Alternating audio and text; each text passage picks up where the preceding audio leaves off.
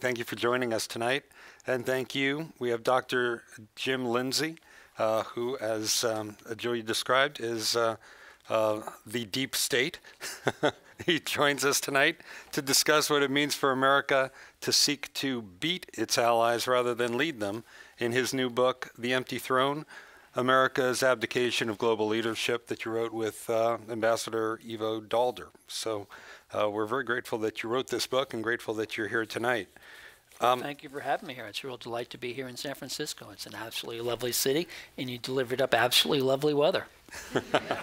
Yeah, I take full credit for that. Well,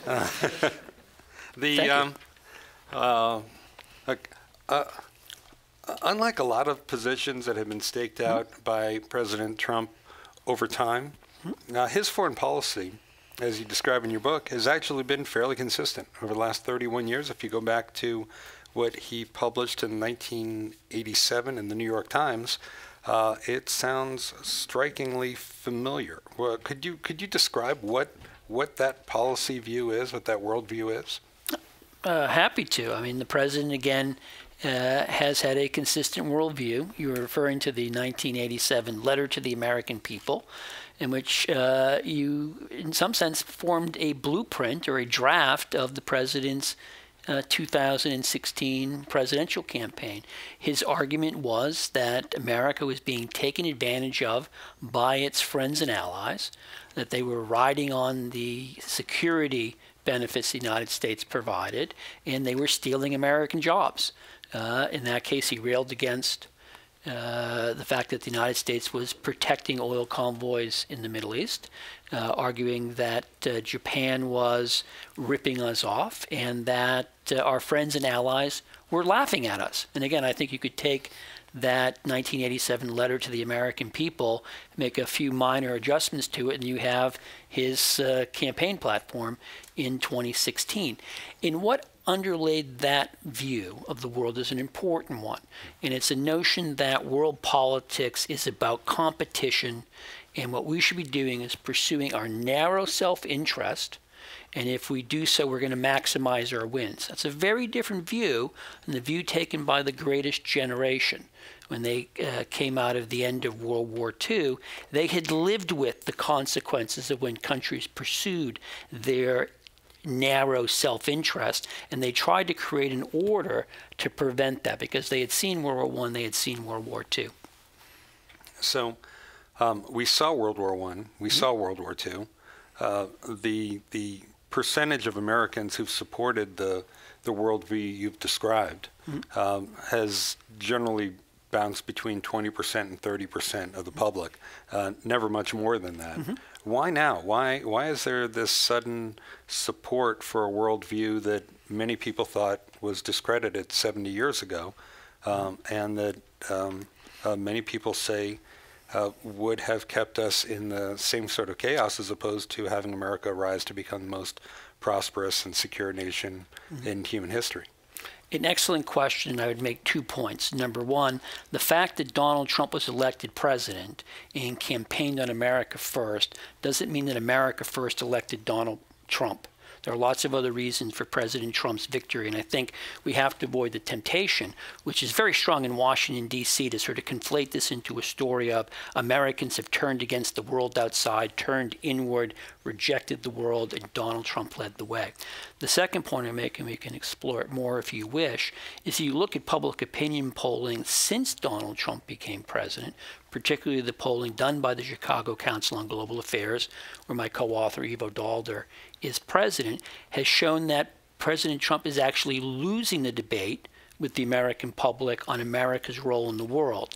That's true whether you ask general questions about, do you think America should be actively engaged in the world? We're at record levels now. It's not the case that America's turning inward. Or if you look at specific agreements. For example, the president took the United States out of the Iran nuclear deal. The president also took the United States out of the Trans-Pacific Partnership. which and also I would mention Paris Climate Agreement. And what's remarkable in all three of those agreements, public support for them has gone up, even in the face of the president's repeated denunciations of those agreements. And it's not simply a function of the polarization of the American public, because support for these agreements are up with Democrats, independents, and Republicans. And why is that? I think the American public actually tends to be pretty prudent. And much like you don't notice oxygen till it's gone, now all of a sudden you have a president who calls our friends foes. People begin to worry that the long-term consequences of that for America's security and prosperity won't be good. Well, why don't we talk about what it means when you say won't be good? Okay. Because what we're talking about with the forfeiture of U.S. global leadership is, focus on a rules-based order where decisions are made by multilateral institutions, not by just one country. A free trade, an alliance-based system in which the U.S. works with other partners around the world to advance its interests, and that there is a commitment among those countries to democracy, human rights, and civil rights. That's an excellent summary of the rules-based or international order. I mean, very well done. Thanks. I'm going to have to quote you on that. Yes, it's probably a better summary than I've given. Yeah, so. ambassador school. Okay. There you go. What your thoughts about what happens to those institutions in the in the world order that is now being developed by this administration? Okay. There are two ways, at least, that I could answer the question. One is to go all macro on you and talk about the big historical sweep of things, or I could go narrow and talk about some specific actions. So why don't I actually do both, and I'll do it quickly, and then we can decide where you want to go. On the macro level, the significant thing about U.S. exercising leadership role, and let me emphasize here, by leadership I mean mobilizing friends and allies to address common problems and to develop solutions. That's what leadership is about. It is about mobilizing other countries. And historically, the United States, since the end of World War II, had done a great job of that. The president has sort of pulled back from that. He doesn't believe that's the role. And so the question asked is, if you create a vacuum, what is going to fill it? Nature tends to abhor a vacuum. I think the Chinese quite clearly are hoping they can fill the vacuum. It's debatable whether they will succeed or not. We can discuss that. But I'll simply say that if the Chinese get to set the rules, they will not be rules that favor American interests. Beijing has no incentive to want to do things that are going to help the United States.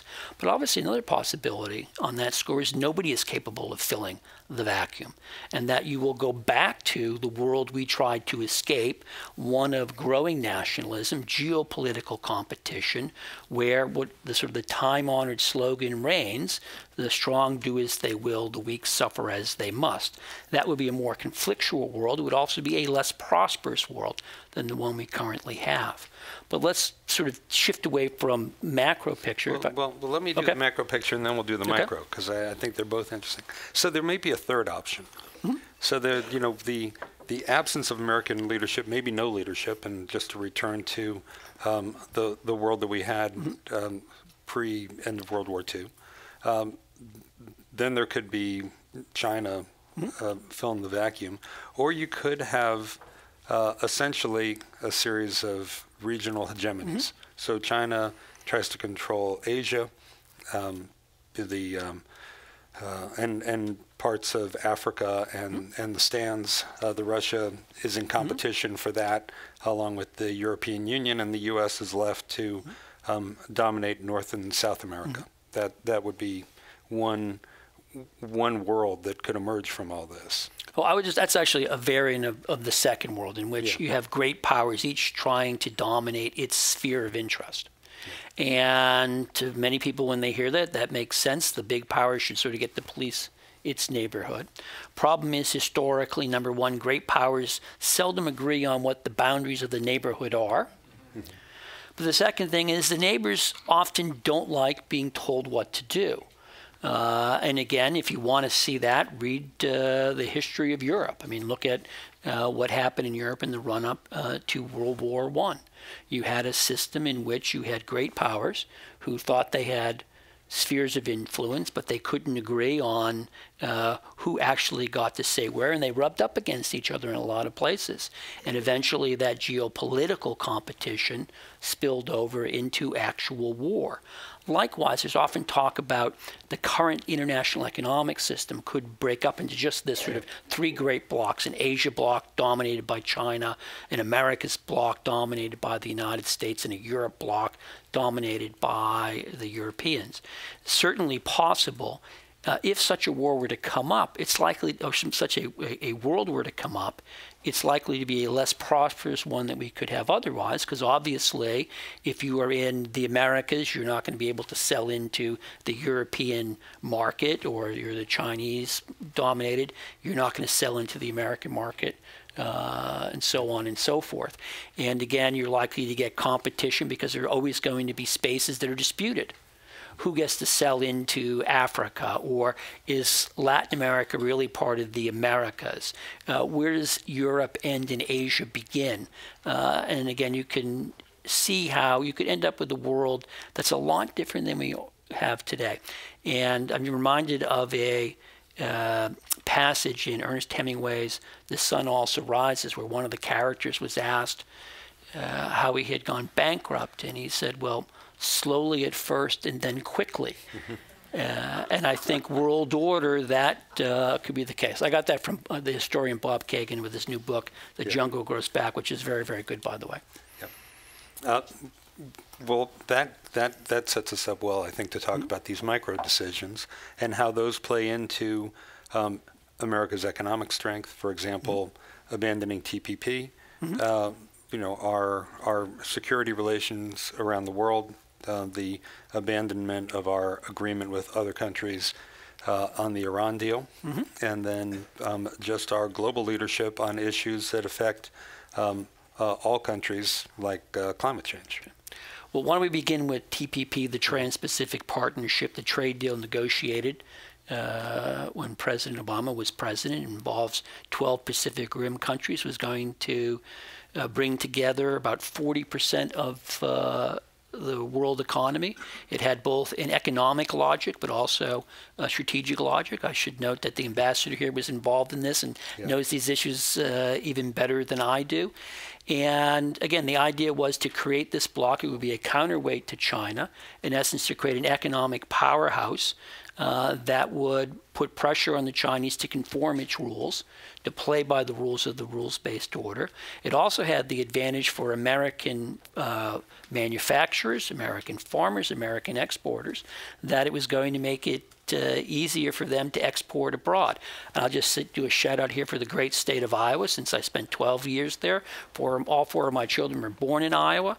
Iowa is a big pork producing state, and so in late 2016, if you were an Iowa pork producer, you were looking at TPP was going to come into effect. You would get access that you had long wanted to the Japanese market, and you would be able to not only have access, you'd have better terms than the Europeans had. Well, one of the things that happened was the president comes in, President Trump, third day in office, pulls the United States out of the Trans-Pacific Partnership, does it without any strategic review, any sort of assessment of why are we doing this, what are the consequences of doing this, what should we have, what should our plan be, our alternative be. None of that took place, simply pulled it out. Well, the Japanese did not do what the administration thought and simply go, well, that's the end of TPP. They worked our friends, other members of the trade agreement, to negotiate a new version called TPP 11, which still is sort of holding the door for the United States if it wants to come out. But the Japanese also said, okay, if the Americans don't want to work with us, we'll do a trade deal with the Europeans. And now all of a sudden it is Italian pork producers that are going to get that preferential access to Japanese markets, and Iowa pork farmers are going to be at a disadvantage. That's sort of a tangible example of how the president's decisions are going to have long-term effects that may be very hard to get away from, but they don't necessarily manifest themselves the day he makes a decision. So in the current lexicon, that would be a really bad deal. Yes, it would be. But actually, one aspect of the bad deal I wanted to ask you is about China. So one of the aspects of TPP was not simply to expand our areas that we could sell into and to raise standards to make the competition with them more fair, but it was to, as you said, create a counterweight to China. So China really did not want TPP to go forward with U.S. leadership. Why didn't the president at the outset of the administration, when he abandoned TPP, at least try to get some concessions from China? Say, well, I promised this on the campaign trail, but I'm rethinking it. I need some sweeteners from China before I could do this. Instead, he just did it on day one without asking anything from China. Well, you're exactly right, and I will say, having been in Beijing and Shanghai and having talked to Chinese diplomats and government officials and think tank writers, they all ask the same question. They're trying to wonder why a gentleman who prided himself on the art of the deal would give up something tangible for nothing. And I think, part of what you have to recognize when you look at the president is that TPP is not unique in terms of his style. We've seen it over and over again, and that is the president makes decisions without any attempt to sort of think through what the consequences might be. He doesn't sort of think through, he doesn't develop a strategy. This is true of TPP, it's true of leaving the Paris Climate Agreement, it's true of leaving the Iran nuclear deal, it was true of the way they approached the NAFTA renegotiations. The president tends to approach these things without a strategy. The notion is, I'm going to disrupt, and this is a phrase he often uses, we'll see what happens. Now, I don't know whether that's a useful way to approach things in the world of New York real estate, but I think when you're talking about international diplomacy, doing things without having a strategy for the inevitable consequences, and a lot of these consequences are easily predictable, is a recipe for heartache. Yeah. But what happens with the Iran deal? I mean, essentially, is the president actually being clever? And he's become a free rider on other deals. So TPP, we bullied everyone into signing this thing, and then after everyone signed on, we abandoned it. They're responsible for enforcing TPP, and we're not bound by any of its terms. And the Iran deal, the same thing. Everyone else who signed up, the P+5, they have they've stuck to the deal, and we've abandoned it. We're getting some of the advantages of the deal without having to pay the consequences. Is he actually getting away with something? Well, I don't know that we are actually getting anything in a substantive national interest sense for announcing that we're going to withdraw from, or having withdrawn from, the Iran nuclear deal. I think when you look at it, it is remarkable that the United States now finds itself opposed not just by Iran, Russia, and China, but by our three closest allies, Britain, France, and Germany. I mean, it's very hard for me to go back over the last 75 years of American foreign policy to find anything quite like this. And it's for a fairly straightforward reason. For the British, the French, and the Germans, they cannot see a reason to pull out of the deal, because that would take a threat that we may not have to deal with for another 10 to 15 years. It takes it out of the future, brings it right up into the present day. And the question is, why would we want to do that? But the problem's even deeper than that. Okay, the message the president sent over the course of his campaign was, again, we talked about the 1987 letter, that America's friends and allies had taken it for a ride. They hadn't done enough. In the case of the Iran nuclear deal, the president made clear his unhappiness with it, and it wasn't a perfect deal by any stretch of the imagination. The British, the French, the Germans came forward with a variety of proposals to address the president's legitimate concerns about the deal. And what's remarkable is not just that the president didn't take our closest allies up on their offer, the administration never really did a sort of thorough review of whether it made sense to do so. They simply gave the allies the back of the hand. And we've seen this on a number of occasions where allies have said, friends have said, we want to work with you, and the administration's response has been to dismiss them. We've seen it most notably in confronting China on its predatory trade practices. And that sets up essential irony. A presidential candidate who said he was going to make others do more is a president who seldom takes up the offer from others who want to do more. So that's why America First has this tendency to morph into America Alone. Yeah. Well, one of the people who's been trying to keep the rules-based order of liberal democracy moving forward in the absence of American leadership was Angela Merkel, who announced today that she will be leaving the leadership at the end of the year. And so what impact do you see that having on our ability to maintain some semblance of order during this period? Oh, it undoubtedly makes it harder because Merkel dominated German politics for quite a long time and was able to mobilize German voters. So I wouldn't downplay it at all.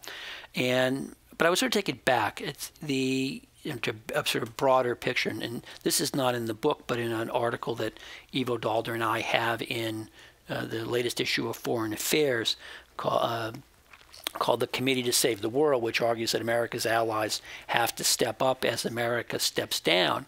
And as you look at it, our friends and allies have to do more than complain that President Trump isn't doing or isn't behaving like previous presidents, and that it's time for our friends and allies to do more. And they obviously have a stake in doing so because they've benefited enormously from this rules-based order.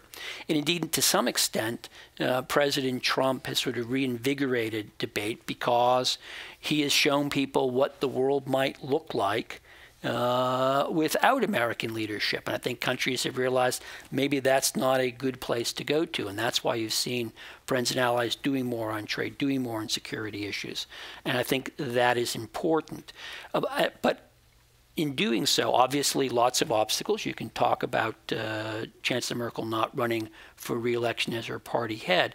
But again, what is remarkable over the last 18 months is we have, in fact, seen our friends and allies doing a lot more, trying to do a lot more. Just last week, the Canadian government hosted a meeting of countries. They did not invite the United States or China about how to reform and improve the World Trade Organization. That's motivated directly by concern about the fact that the Trump administration may leave the World Trade Organization, and that would have significant, perhaps catastrophic effects for global trade. But we do see our friends and allies trying to step up. So one of the problems for friends and allies who are trying to step up is there are a lot of empty offices in the State Department and in the federal government. Yep. And you cover this in the book. You talk a bit about the transition process and what its results have been. Could you fill us in a little bit on that? Happy to. You know this issue better than I do, having served as an ambassador, how important it is to have people to represent the United States, how important it is to have people working on these issues, whether they are in Maine State, the Pentagon, whether at a consulate general overseas or at the embassy in Canberra, or what have you. I mean, when we talk about foreign policy issues, there's a whole slew of them. And they can be very, very important, and they actually do require expertise. They also require having people out there listening, but also representing the United States. And I think one of the clear tragedies of the Trump administration is that American diplomacy has been decimated. You have seen two things happen with the Trump administration. One is it has been remarkably slow to fill positions in the U.S. government. And let's just take the diplomatic service, and I won't give you the overall stats. I'll simply note that right now we have a crisis in the Middle East involving the murder of the journalist Jamal Khashoggi. It involves Turkey and Saudi Arabia. The United States does not have an ambassador either in Ankara or Riyadh. That is not because Democrats in the United States Senate have refused to provide their consent. The administration hasn't nominated anybody. And that's a story told time and again. And again, you having served as an ambassador, ambassadors provide a critical function. And the second thing we see happening is that the administration has driven people out of the Foreign Service, and other people in the Foreign Service have seen the writing on the wall, and they've left voluntarily. And if anyone has ever been in an organization, when you hemorrhage good people, you lose a tremendous amount of institutional knowledge. You lose how to do things. You lose the notion of who to call who might know something, who understands this foreign leader. And that institutional knowledge takes a long time to be rebuilt, and you may not be able to rebuild it. So from the book, it seems like this was the result of both some stunning incompetence and also some design. So the stunning incompetence was that they actually had a transition team that produced binders full of information about what each department does and what each office within the department is responsible for, and what the key issues are, and what the qualities are that you're looking for people who would fill these roles. And those binders were essentially thrown in the trash right after the election day. No one actually, the people who were in charge of the campaign never imagined they were actually going to have to read them, so they didn't pay much attention. And then once they won, they said, well, we don't need that. We'll do our own thing. So that's the first part. Right. But then the second part is there's some design to this, which is if you don't appoint people, then there's only one voice for foreign policy, and it's on a Twitter feed. Yeah, well, the second one is easy to respond to because the president was interviewed and asked this question. You have so many slots open at the State Department. Isn't this a problem? And his response is, no, I'm the one that matters.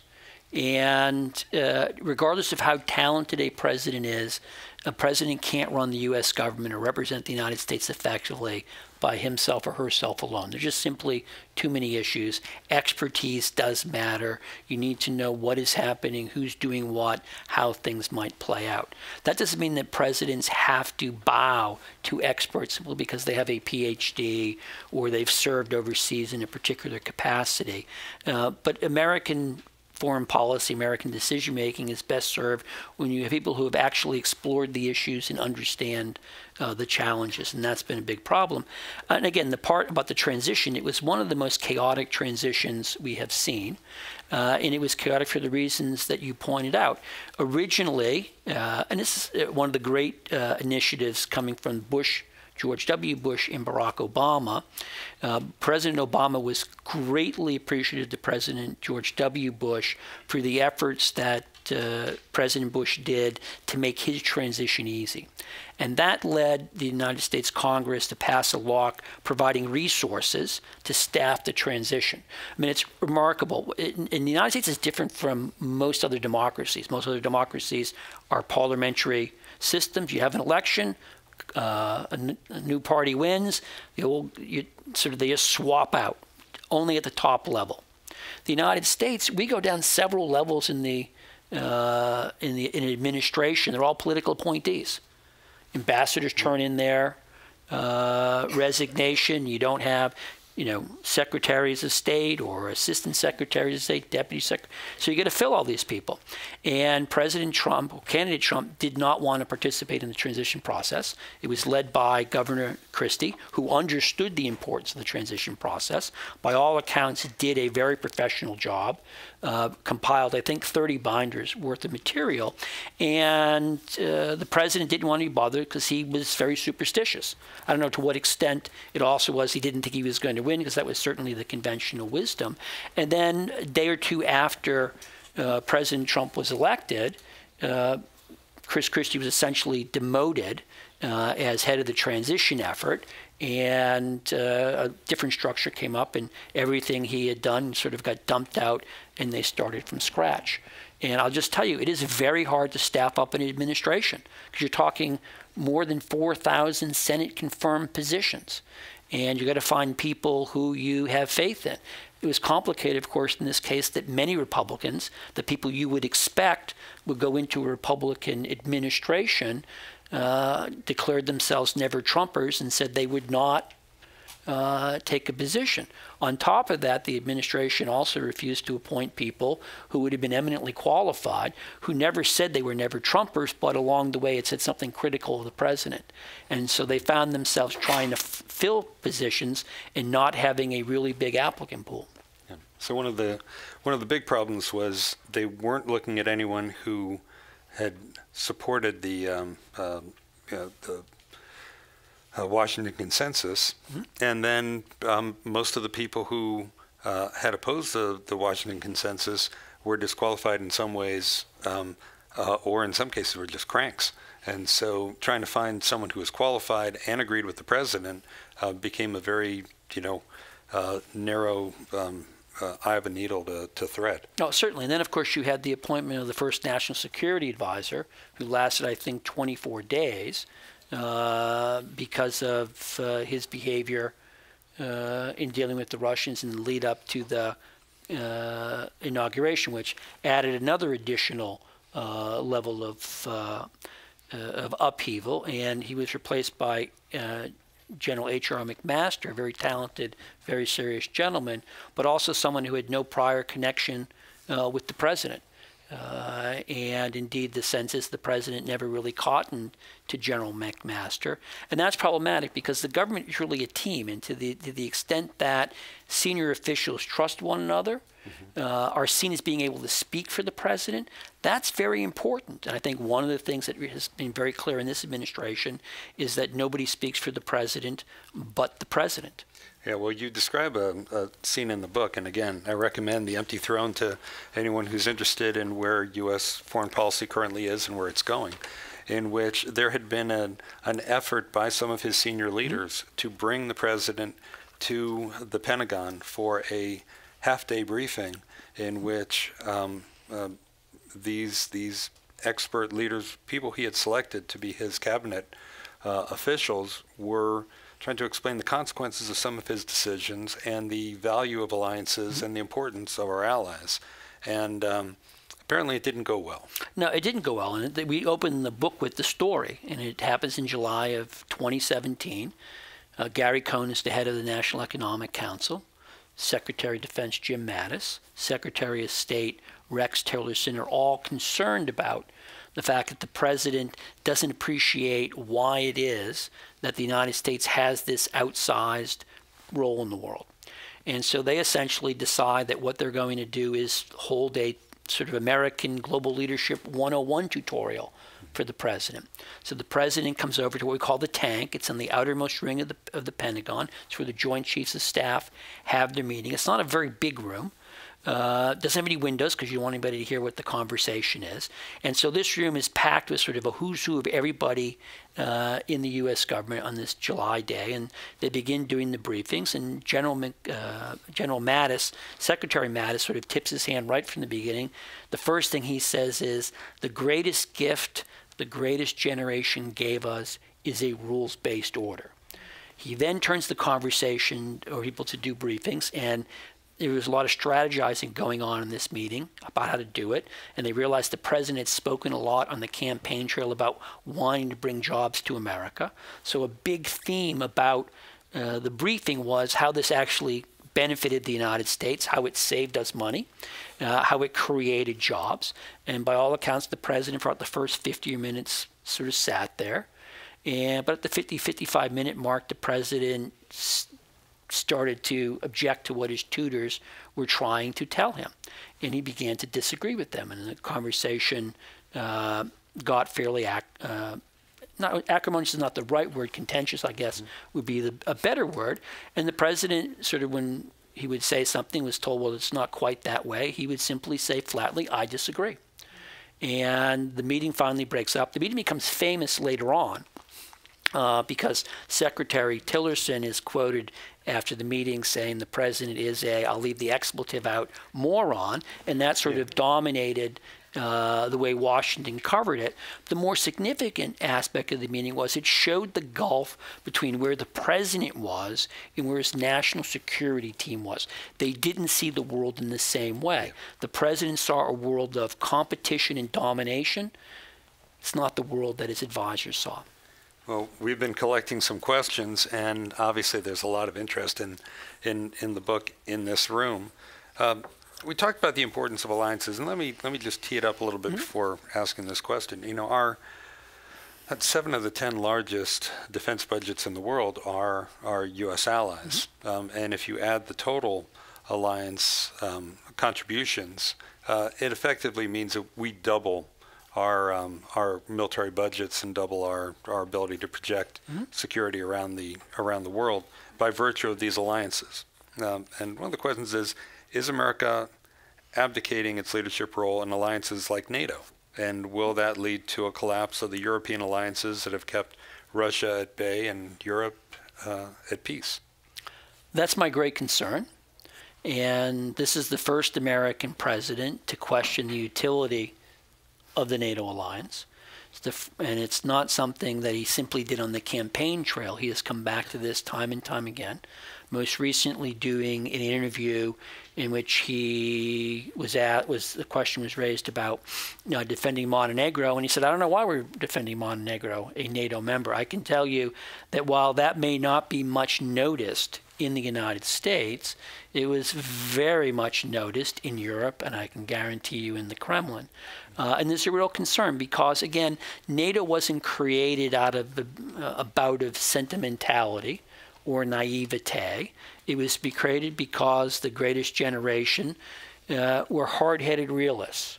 And they were actually very pessimistic about other countries and other leaders, because they had seen that left to themselves, they produced nationalist competition that brought about a catastrophic war the United States couldn't avoid. There was no going into Fortress America. So they built this structure. And you're quite right. Our allies do enhance our security.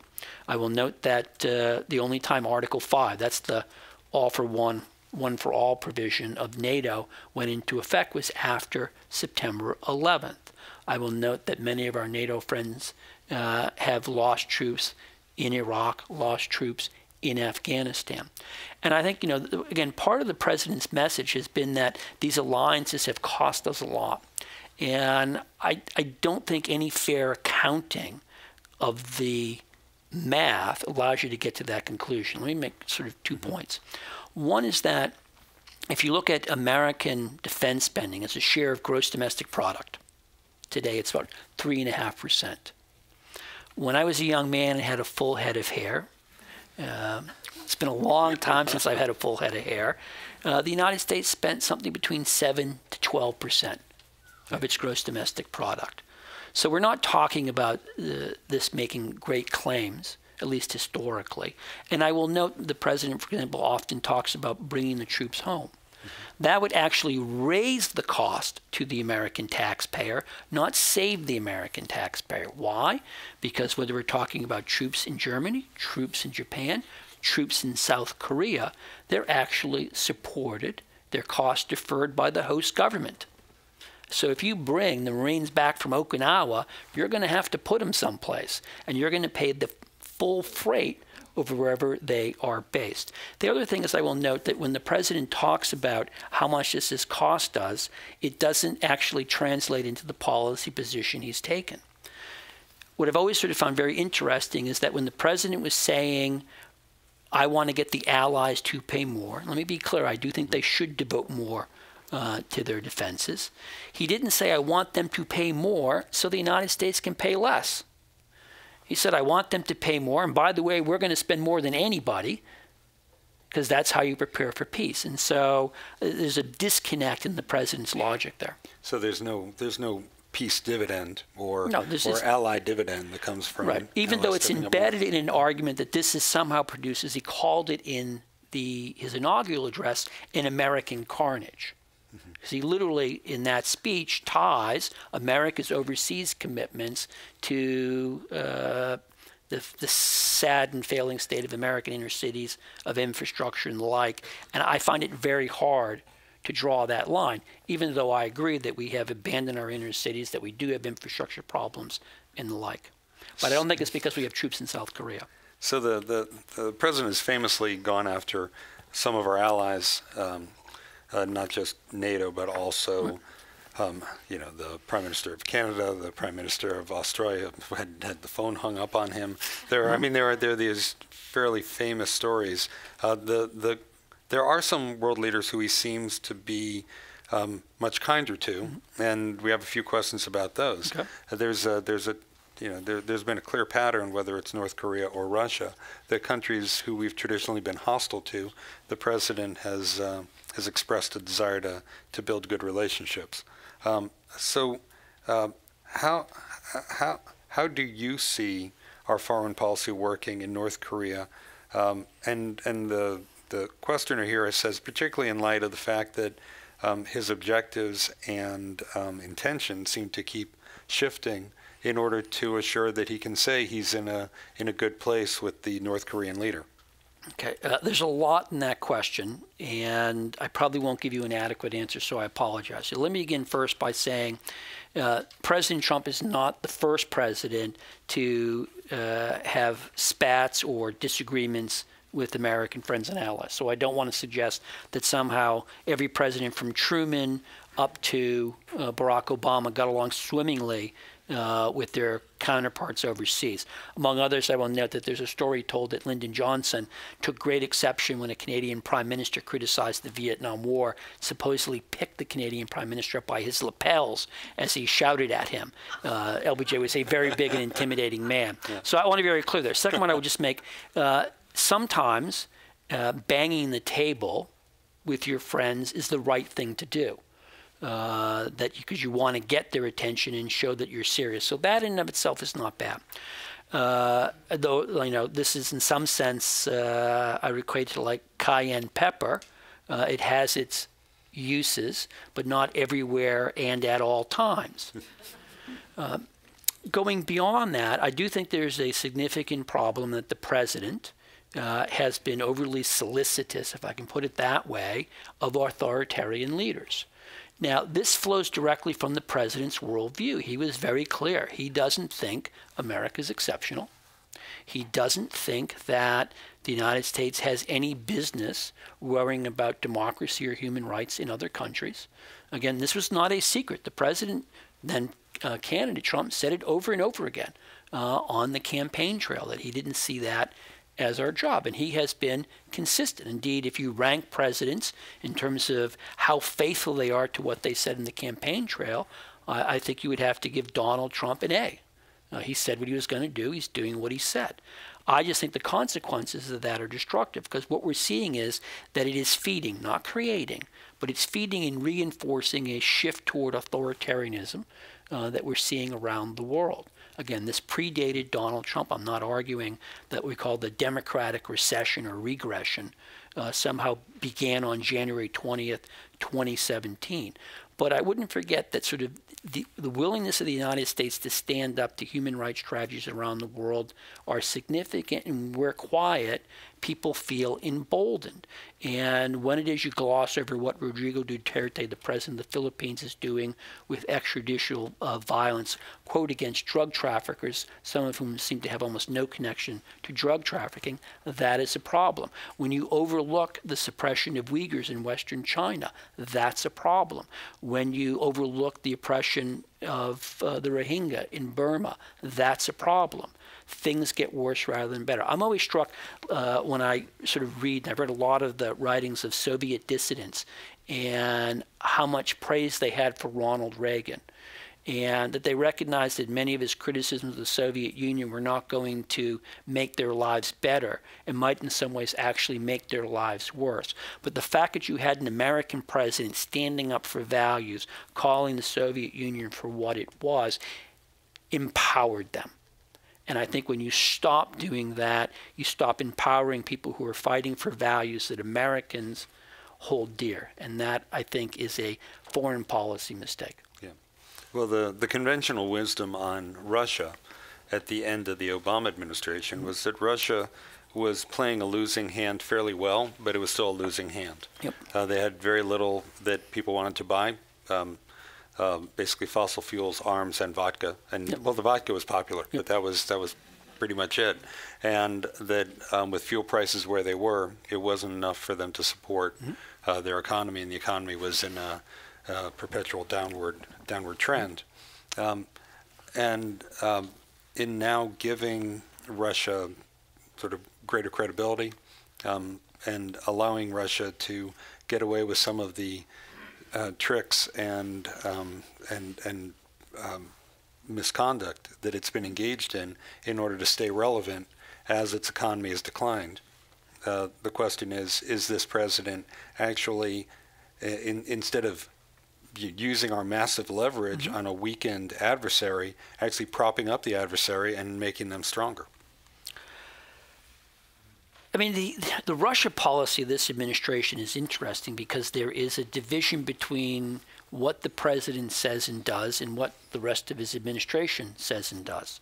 You have in December of 2017, the rollout of the National Security Strategy. It's one of these documents that Congress mandates be done, produced every couple of years. They're never as good as advertised, because it's actually really hard to devise a strategy for the United States, because doing so requires you not only to say what the problems are, but also how you would prioritize them.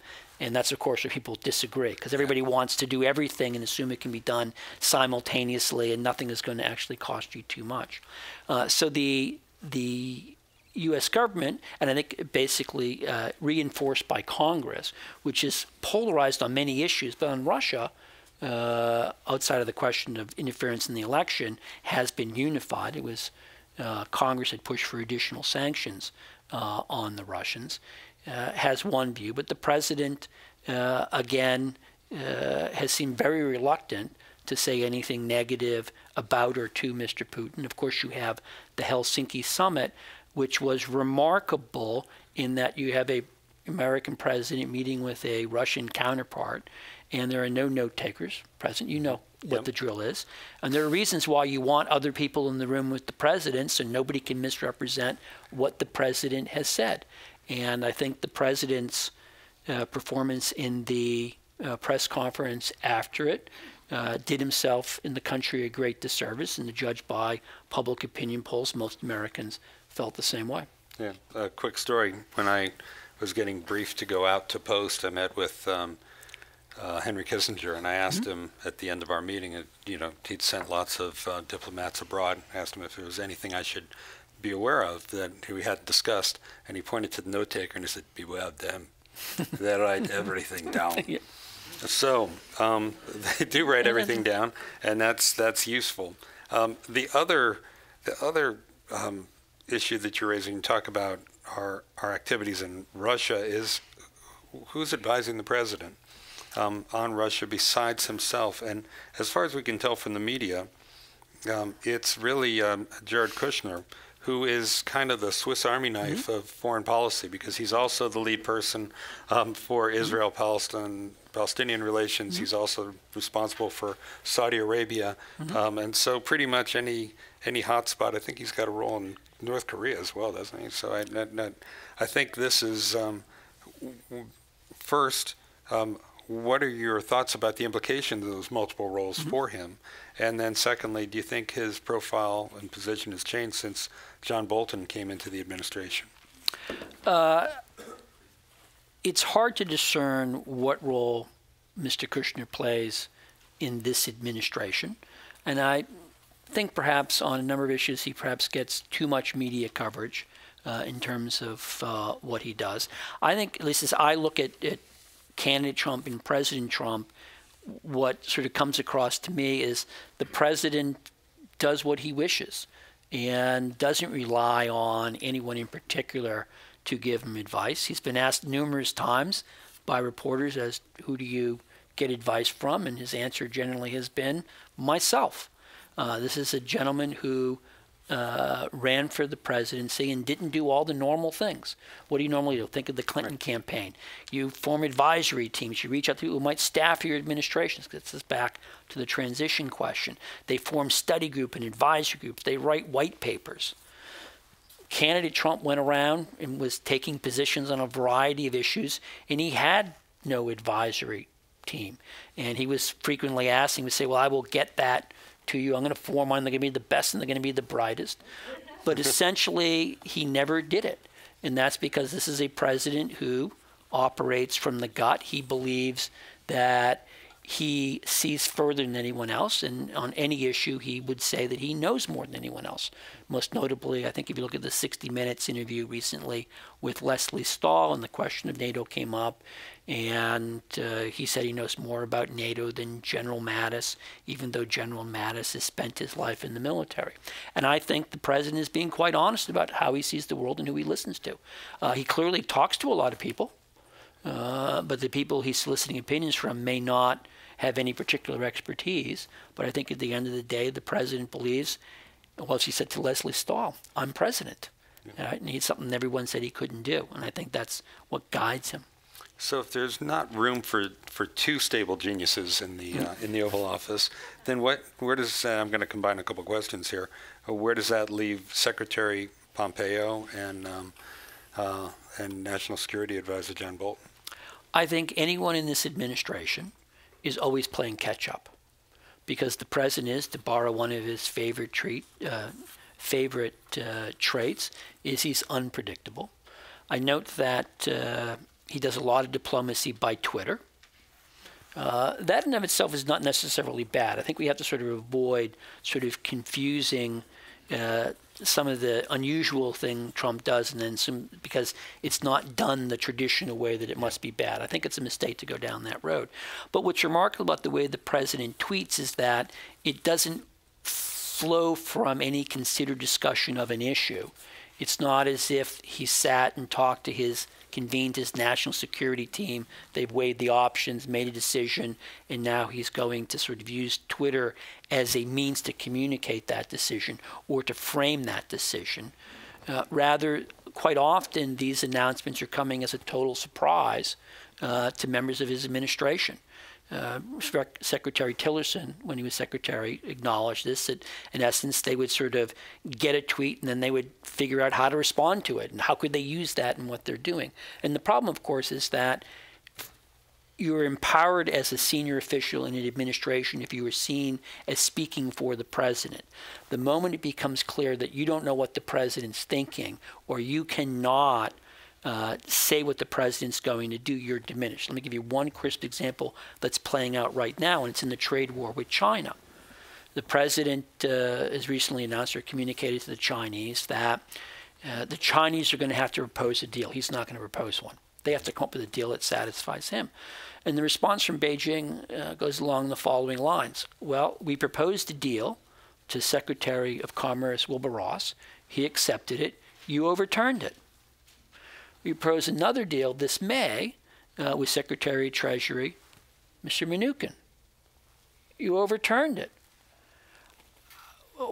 We can't produce deals if we don't have an idea as to what it is you want, so now you're at a loggerheads. And I think, this is a real problem when you don't have an administration that on many of these issues doesn't have a clear strategy. That doesn't mean that individual cabinet members or national security advisor doesn't have his or her idea of how this is going to play out or how they want it to play out, but they're not speaking for the President of the United States. Well, one of the questions I received says, well, look, the U.S. has lost thousands of lives over the past few decades being the world's police. Right. And all the president's doing is saying, let someone else do it for a while. We're going to stop being the world's police. Now, okay. I guess the first question is that really true? I mean, you said he's going to increase the defense budget. Mm-hmm. So does that mean we're retreating on being the world's police, or we're just going to continue to be the world's police, but other people have to police their own spheres of influence more? Okay. Well, the operative word there is policemen, okay, and I'm talking about leadership. They're not the same thing. And let's note that, yes, Americans have died overseas, most notably in Iraq. The invasion of Iraq was not something mandated by American leadership of the world. Indeed, in Iraq, as previously in Vietnam, America's closest friends and allies urged the United States not to go in. You may remember, for those of you old enough, there's some people in the back room who look young, maybe they aren't old enough for this, but in 2003, Americans were rechristening French fries freedom fries. And we were taking perfectly good red wine and pouring it down the drain because we were outraged that we had friends and allies who said invading Iraq is a bad idea. It will not produce a good outcome. Same thing going to be true in Vietnam. So it wasn't the case that we were doing this because we had to do it for our friends and allies. We had done it for our own. And I would say, secondly, when you look at this issue, America, when it has become engaged overseas, and the reason for trying to lead others to solve problems is because we live in a world in which problems don't stay at home. problems cross borders.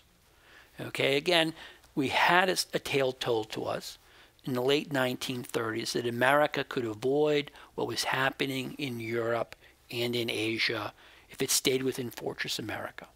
That was the promise of the American First Committee. It was a promise pushed and held by some pretty prominent people. I will note that when the America First Committee was formed on September 4th, 1939, by students at Yale Law School, New Haven, Connecticut, two of the initiators, one turned out to be a future American president, Gerald R. Ford. Another became a Supreme Court Justice, Potter Stewart. The American First Committee was supported by a future president, a gentleman named John F. Kennedy, who wrote a check, I think, for $100 to support its activities. So it was a way of looking at the world, and it made a promise. If we stay apart, we'll be safe. That, again, ended on December 7th, 1941. And we look around problems today, and the problem of sort of letting the world do as it wishes, or to borrow the phrase of Bob Kagan, again, I'll plug his equally excellent book, The Jungle Grows Back. Letting the jungle grow back is that it will harm our interests and our values. These problems don't stay at home, they travel. Well, you are, the world you describe, I have to say, Fortress America seems like a bleaker place than the shining city on the hill. And so we have a couple questions that are looking for some optimism. Okay. One is, what are the best ways that America can recover post-Trump? Will it be able to recover in any way? Okay. I would say that whoever is the president to succeed Donald Trump may be, and let me emphasize, may be the luckiest person if he or she is interested in resuming American global leadership. Again, what I'm struck by as I go from country to country, even countries that may sort of have reputations for being critical of American leadership, is that they really want that leadership. They want America to come back. And it's a really interesting thing. Look, let me just do some quick poll that's been done. As you all probably know, Pew does a lot of polling work. And they've asked people, what do you think of Donald Trump around the world? And he gets very low marks. In some of our countries, like in Europe, sort of the difference in the favorability rating for Barack Obama to Donald Trump is 50 points. But if you ask people a different question around the world, and you say, who would you prefer to be the world leader? China, Russia, the United States? The United States wins hands down, because the traditional American message of openness, of freedom, of individual liberty is remarkably powerful across countries, across continents, across religions. Well, we have 1 minute left for a final question. And Speed round. We have some foreign policy officers in the or career foreign service officers in the audience. So what advice do you have for them about remaining in the Foreign Service, going into the Foreign Service during this time? I think the Foreign Service is a remarkably important profession. I have great admiration for people who work in the Foreign Service. And I understand when they start off, maybe some of their initial jobs aren't most exciting. Stamping visas probably isn't the most fun thing. But they represent America abroad. They carry the American message abroad. They're good for American businesses. If you want to sell into places, it is good to have somebody there talking up what you do. And I'll put it to you this way. If you look at China right now, okay, China is investing heavily in its Foreign Service, and because the rule is, if you don't show up, no one's going to listen to you. Show up. Well, and thank you, everyone in the room, for showing up. And before we open it up for questions, let's thank Dr. Jim Lindsay. Thank you.